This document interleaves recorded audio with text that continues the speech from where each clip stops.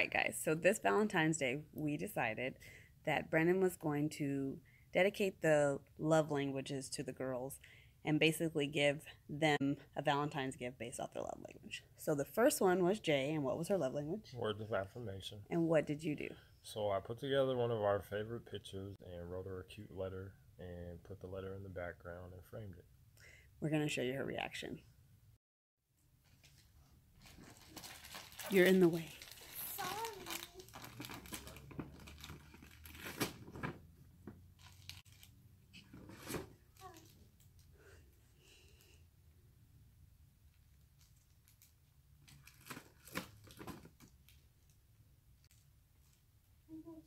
Please.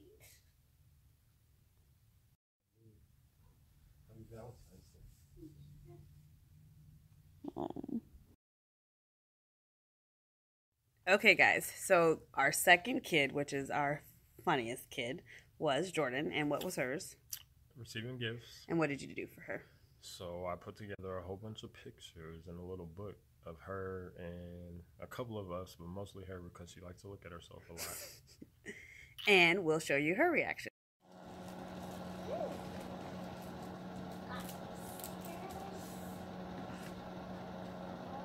Read the card.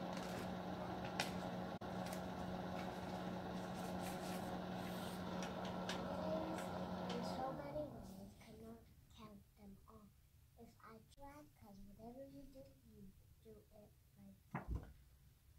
That's confidence, charge, and pride. Happy Valentine's Day. You're amazing. Love, Dad.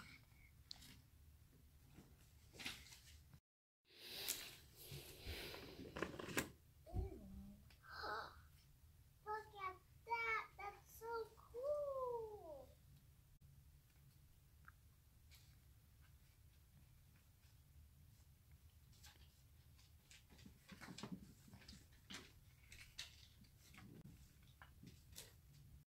So this was really important for us. So Brandon's gift to me, I'm acts of service. And honestly, him going out of his way and doing that for the girls was huge. Because if you watched last week's, it was acts of service. And part of that was things that he wanted to do. And one of my things on my list was do things for the girls. And so he totally killed it this year. So you already know what that means.